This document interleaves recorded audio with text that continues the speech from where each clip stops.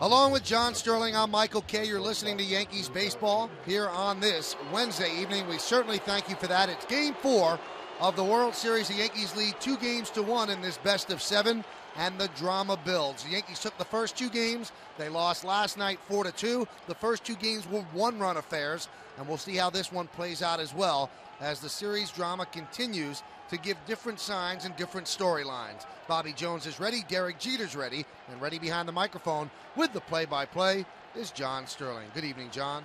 Well, Michael, good evening to you and everyone listening to Yankees baseball. Here we go. First pitch time, 8:31. And Jeter swings. It's a high drive to left. It is high. It is far. It is gone. Derek Jeter hits a first ball fastball deep in the bleachers in left field.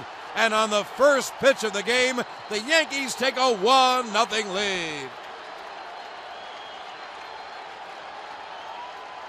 I'm sure people, Michael, will be scurrying in the record books. Has there ever been a World Series game that began with a first pitch home run? I don't remember one. Jeter got a fastball in the inner half of the plate and hit it out, and it was gone when he hit it. And so a lot of people have pictures of it, John. So Jeter homers, it's 1-0. And boy, the Yankees were going nuts in their dugout. When that ball left the bat, it was gone, John.